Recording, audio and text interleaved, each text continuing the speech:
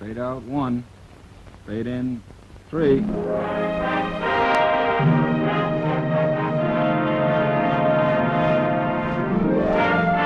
Pizza Flix Television Division presents Charles Boyer in A Place of His Own.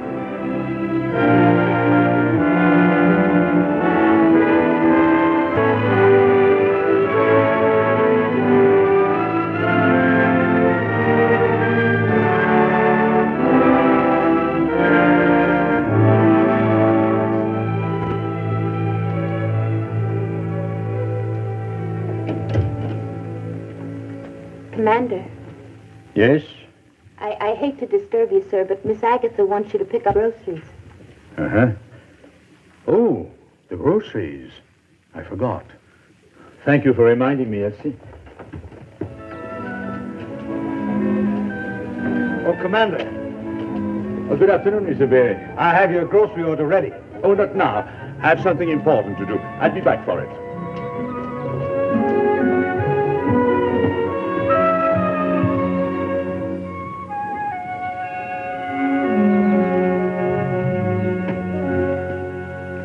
Good afternoon. Well, Commander, it's nice to see you. Won't you sit down? Thank you.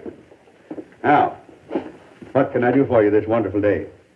It's about a little cottage you have for sale. Oh, the Williams cottage. You know, I thought of you when I put it on the board. I thought, now, that's just the place for the commander. Really? You think it would suit me, eh? Well, there it is. You can see for yourself. It's small, but snug. Yes, indeed. And white. I love white.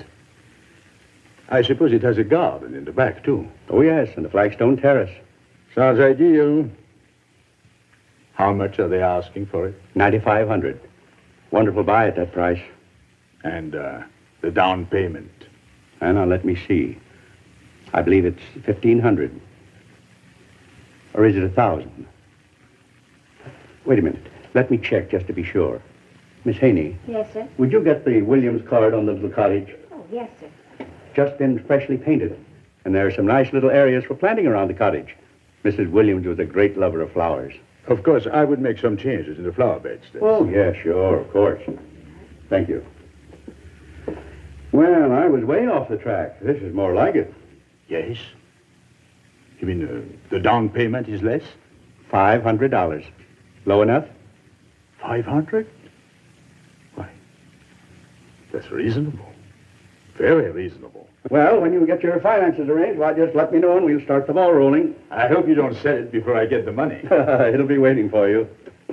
But, Mr. Bright. Thank you, Miss Haney.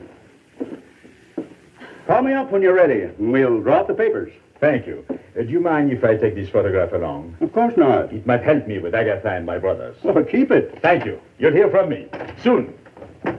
Goodbye, Commander. Mr. Bright, I didn't mean to interfere. But it says right here that Mrs. Williams must have at least $2,000 down or she can't sell at all. Yeah, I know. You know? But you told him $500. Oh, well. Nothing will come of it, I'm sure. He'll never get his hands on $500. Oh, I forgot you're new here. That was the commander, Claude Lebeau. You'll be seeing quite a bit of him. He was in the war, commander of a PT boat. Made over half the landings in the Pacific. And then his luck ran out. Hit a mine. Blew him sky high. He's never been quite the same since. Are you sure you can make it, Commander? Oh, I'll be fine. Thank you. Oh, good morning, Miss Chapman. Say, I have a special on canned goods this morning. It's a disgrace, if you ask me, making an errand boy out of that poor, simple soul. And with all their money. Nothing wrong in that. Gives him something to do. Besides, he enjoys it. How would he know? Always prattling about a house he'll never get. We all have dreams. There's nothing crazy in that. But, Agatha, why hang on to a white elephant? Why don't we sell the mill? And step down? How long do you think we could live on the money it would bring? We'd manage. You were the leading family in this town when I married you. You're going to stay the leading family at any cost. Even to sacrificing Frank? Don't be melodramatic. Frank isn't being sold into slavery. He's only getting married. Agatha, may I speak with you? It's very important. Take the groceries to the kitchen. Wait. Claude, what did you want to talk to us about? It's about a house. A place of my own. Yes, Claude, not now. But I've found it. And it's very reasonable. Claude, we'll talk about it later. I only need $500 for the down payment. Well, Agatha, couldn't we let him have it? It isn't much. Claude, sit down.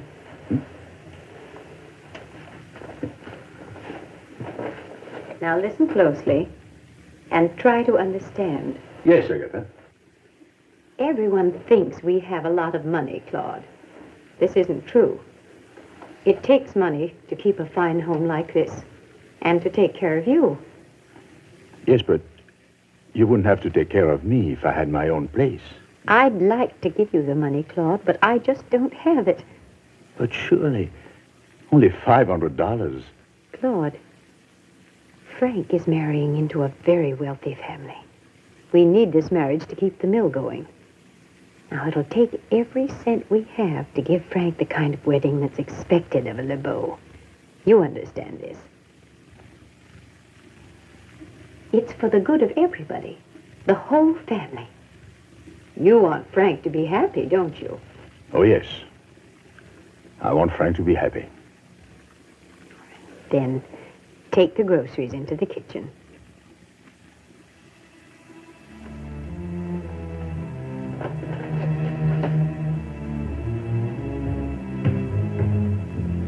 Thought I heard you, Commander. Here, let me take those. You look tired. I had a busy day. Of course you did. Now, why don't you go up to your room and I'll bring you up a pot of tea right away. Oh, my picture.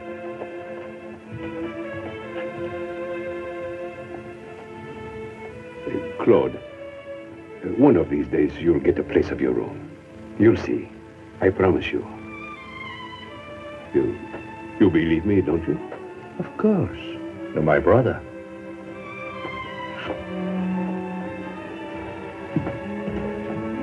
Now you listen to me, Agatha. Claude has got to have a place of his own. It's little enough to ask. And who'll take care of him and watch over him? You know he needs us. Why, if he were alone, something dreadful might happen. We can't let him live alone. Yes, I know. After all, he may be harmless now, but who knows what kind of trouble he might get into. Disgrace the whole family. And for a minute, I thought you were worrying about him.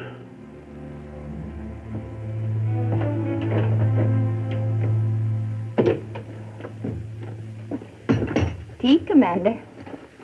Oh. Oh, now, isn't that a sweet little house? Spick and span and bright as a new dollar. You have wonderful taste, Mr. Claude. You think so? But then you always did, even when you were, well. Too bad. What's too bad? I'll never get it. Oh, now, you don't want to talk like that. No. They've been wonderful to me, but they don't understand. They think I'm sick. I'm not sick. It's just that I forget things sometimes. But then, everybody forgets things. Why, only the other day, you forgot where my algebra book was. Algebra? Yes. And it got burnt up with the trash. So I did. But now that Frank is to be married, I should have my own place so that Agatha and Henry can be alone. They should be alone. They'd be much happier by themselves. Why is it that to so many people a house is just a lot of wood and paint and nails thrown together for shelter? A house is more than that. It's real and alive, and it's warm. A place that understands you when you've been away among those who don't. It's been that way for me here, in this room. I felt it. But then, when I step outside that door, things change. That's the trouble, Elsie. Things always change. Commander. Your tea. You better drink it while it's still hot. Oh, thank you.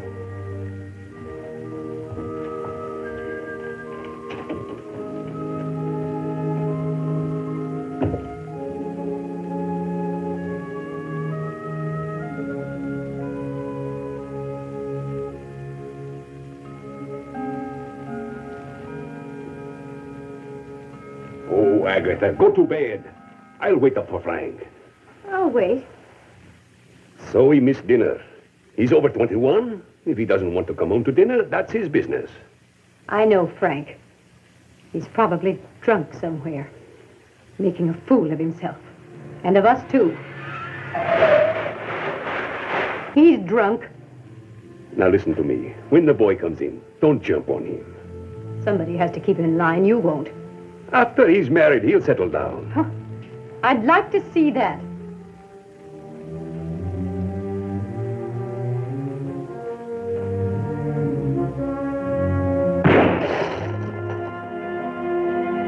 That was a shot.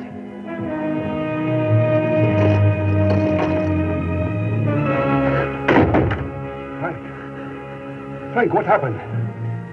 Pull yourself together, Frank. What did you do?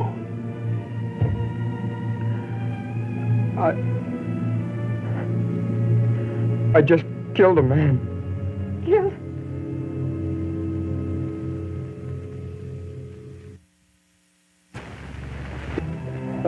I couldn't help it, I tell you. I couldn't help it. Oh, stop acting like a frightened rabbit. Get hold of yourself. Who was he? I don't know. I never saw him before. Is he dead? Who was he, Frank? I don't know. I don't know. Well, then, what are we all upset about? If he was a prowler, you had a right to shoot him. You can't get in trouble for defending your own property. I'll notify the police. Wait. Wasn't a problem. What do you mean? How do you know? Don't shout at him, Agatha. It makes him nervous. You shouldn't make him nervous. Oh, Claude, sit down. What happened, Frank? What happened? Well, it was self-defense. He was waiting for me with a gun. I got out of the car, opened the garage door, and I saw him. I was scared. I ran back to the car, and he followed me. I grabbed my gun out of the glove compartment. He kept coming at me. I don't remember quite what happened. I guess I pulled the trigger. I saw him fall, then I ran back into the house. You fool. I couldn't help it, I tell you. I couldn't help it. It's all right, Frank. Don't worry. I'll take care of everything. It was an old car, anyway. Oh, Lord, for heaven's sake. We have enough trouble without you. Will you please go to bed? Trouble? Agatha's right, Claude. You look tired. Go on up to your room. I'll talk to you in the morning. Everything will be all right.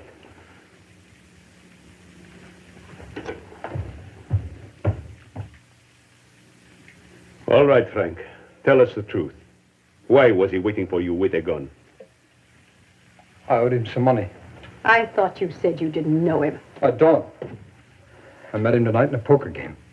And you didn't know who he was? No. He was a stranger. He just drifted into the game.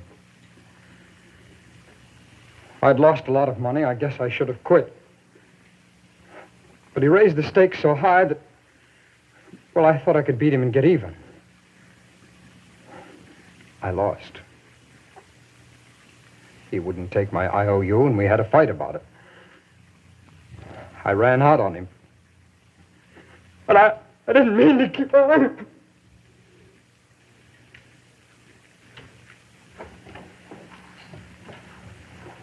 If this gets out, it'll ruin us. There won't be any wedding. We'll lose the mill. If he pleads self-defense, if he says he thought he was a prowler. You're not going to let this get to trial. But I can't prevent it. There aren't 3 men in this whole town, let alone 12, would have any sympathy for Frank. They'd be only too happy to see him behind bars. But there isn't anything we can do about it. Oh, yes, there is. Frank, sit up. Listen to me. At the poker game, did any of those men know the man you killed? I don't know. I don't think so. You say he was a stranger from out of town. I guess so. What are you getting at? No one could have heard that shot way out here. If the body weren't discovered... Agatha, are you mad?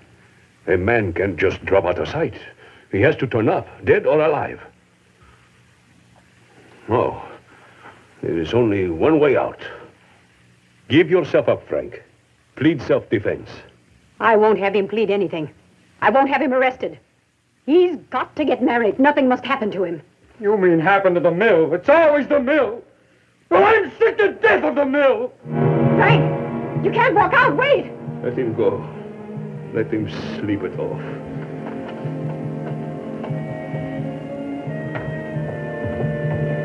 Oh, Frank, leave me alone.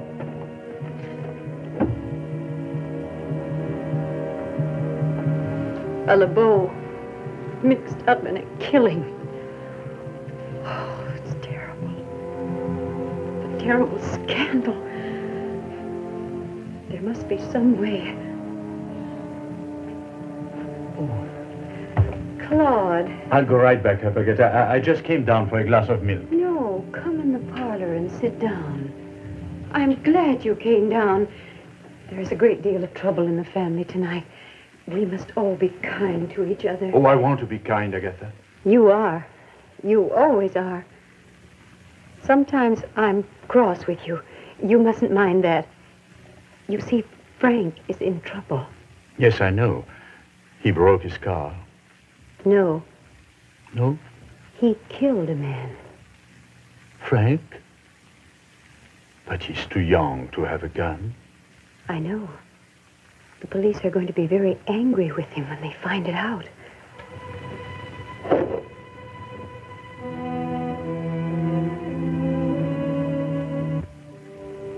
He killed a man, and he used this gun.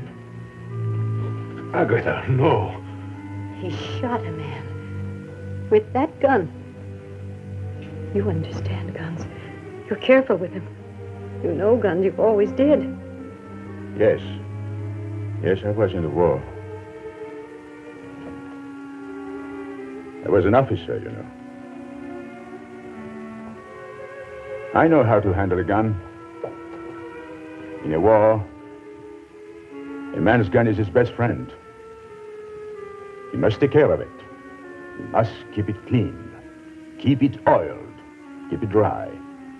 No matter how tired you are, no matter how badly you need sleep, clean your gun. Because tomorrow, your life may depend on it. Frank's life depends on it. Frank is not in the war. Just the same, he killed a man. He doesn't know about guns. But you do. You're an officer. You're responsible.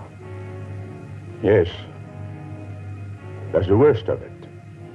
When the men need you and you can't help them, that's when it's bad. Frank needs you. He's one of your men. You can help him, Claude. Agatha, please.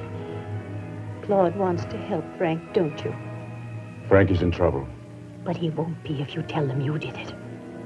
You've killed a man before. You know what it's like. You were in the war. The police won't be angry with you. You'll do it, won't you, Claude? Won't you?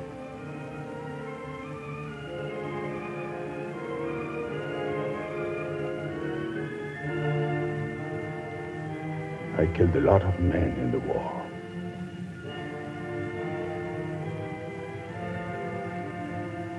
A lot of men.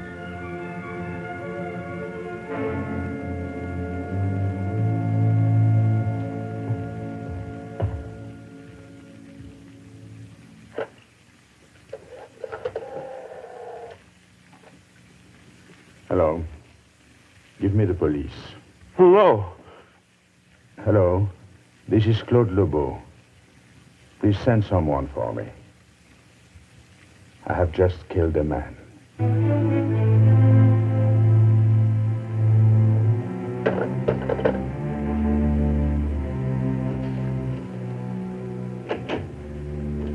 Oh, Commander, don't let them do this to you. Oh, Elsie, I'm glad you've come. I'll be away a while. I don't know what I'll need, but you can send my things. But Mr. Frank is the one that did it. Why should you shield him? But I always protect Frank. He's my brother.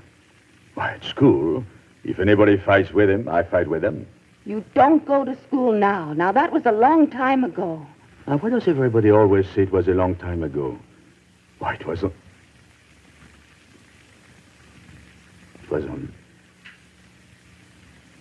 only the other day. It isn't right for you to do this, Commander. Mr. Frank is a grown man. Let him take the responsibility. You don't understand, Elsie. I've always taken care of Frank. I'm older. I understand better about responsibility. And Mr. Henry is older than you. Then why shouldn't he take the blame? He's a married man, Elsie. Besides, what does he know about shooting a man? He was not in a war. The people in town love Claude. The worst they'll do to him is put him in a sanitarium. He'll enjoy it. The flowers and the gardens. He won't lack for anything. My brother in an institution. Would you rather have your other brother in a penitentiary?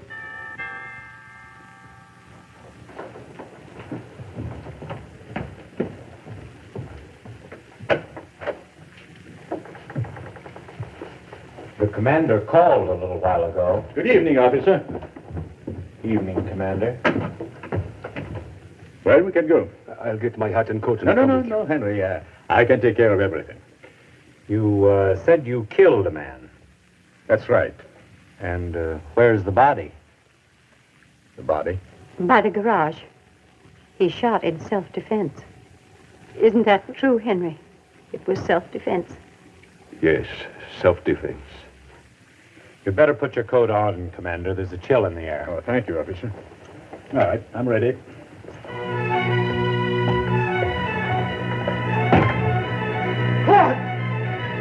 Claude! He's gone. Elsie told me. Oh, we're quite a family, aren't we? It was the only thing to do. Yeah. Yeah, I know. Claude was expendable.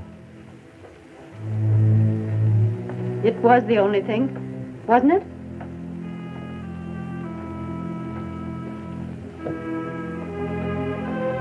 Wasn't it?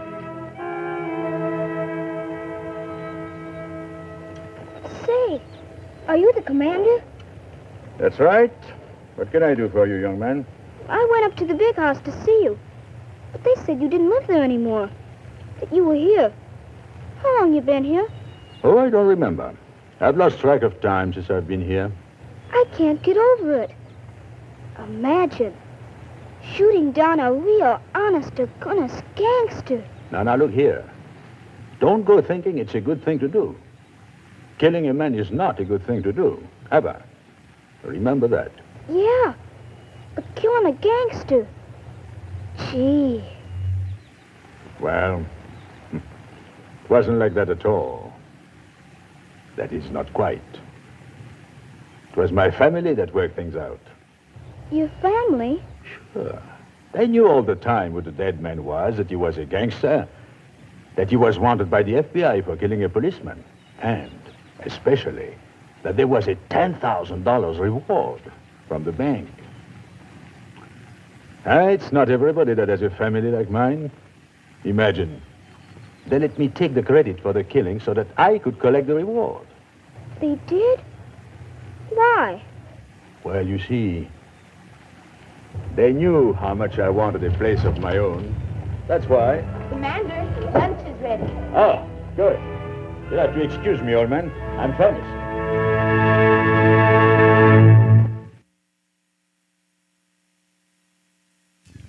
Ladies and gentlemen, on behalf of Four-Star Playhouse and all the members of the Singer organization, thank you for being with us this evening. We hope you enjoyed our play, and we hope that you'll be with us again next week. Good night.